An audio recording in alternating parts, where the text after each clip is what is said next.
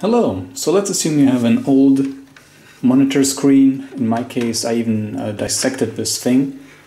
You have the buttons here, you don't even see what brand it was, I'm not even sure what it was. And all you have is VGA and some power and audio.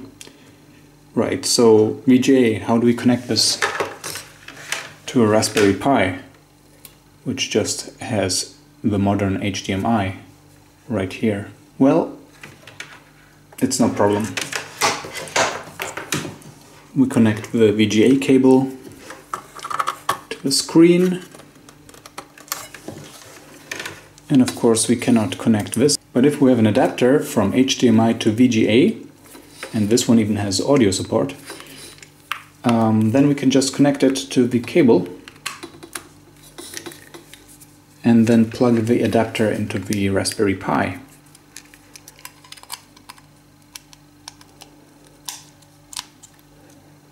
There we go.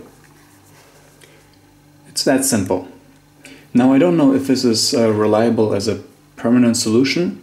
There might be some problems with voltages and the Raspberry Pi burning out. You should make sure to read about that. But for using this, sometimes it's definitely no problem. And now it just works.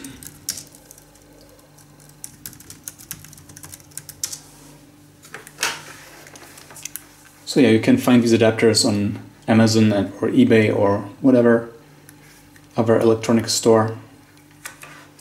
And they should be rather cheap, $5 approximately, maybe even less if you're lucky.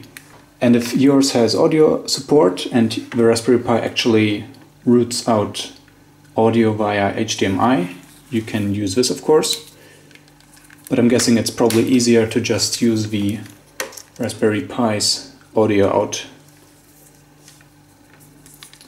So this one we could connect to this old screen behind us. And that's basically it. Hope this helps, just so you know that this actually works. Ciao!